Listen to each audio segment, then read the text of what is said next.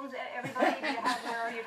Okay, so you're texting, because it's all kind of new to me. So you're texting, and then your phone automatically spells the word it thinks you're trying to type. Yes, that it just says it. Sometimes it's right, and sometimes, and a lot of times, it's very, very wrong. And it's been happening to me lately a lot. The other day, I texted Portia I was going to get my can washed, and obviously I meant my can polished. But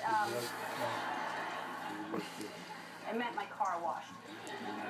So there's some websites now that are posting the autocorrects, and over the summer, a lot of my viewers sent me theirs, so I want to share some of them with you.